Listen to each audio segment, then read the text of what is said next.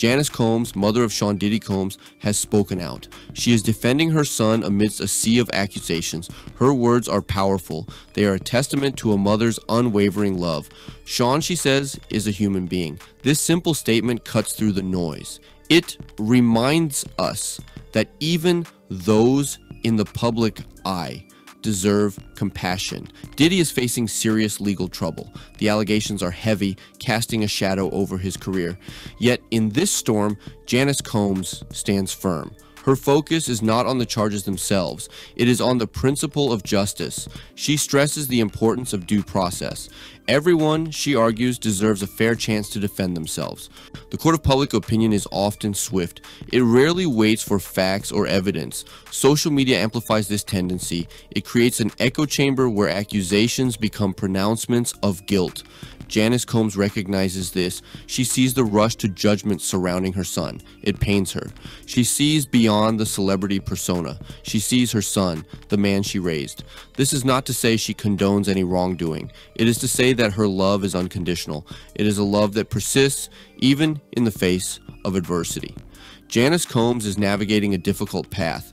She is balancing her love for her son with her respect for the legal process.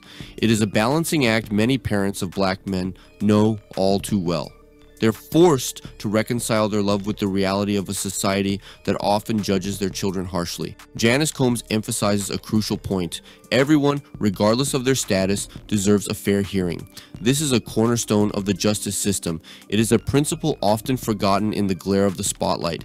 She reminds us that accusations are not convictions. The legal process is designed to test evidence, to hear all sides. It is a process that takes time, a process that demands patience and restraint. Janice Combs' plea is not about absolving her son of any potential wrongdoing.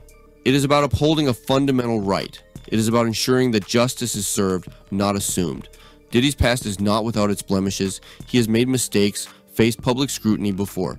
This history, Janice Combs acknowledges, is part of his story.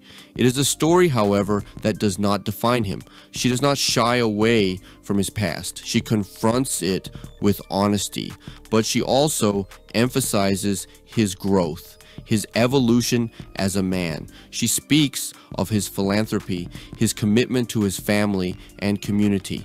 This acknowledgement of the past is crucial. It adds nuance to the narrative. It reminds us that people are complex. They are capable of both good and bad, and sometimes they stumble on their path to redemption. Janice Combs' words offer a glimpse into the human cost of fame. The constant scrutiny, the relentless judgment, it takes a toll. It impacts not just the individual, but their families as well. She speaks to this toll, the emotional burden of watching a loved one go through public turmoil. It is a burden shared by many families who find themselves thrust into the unforgiving glare of the spotlight. Her words are a reminder that behind the headlines, behind the public personas, are real people. People with families, with loved ones, with hearts that break, people who deserve our empathy, not our judgment.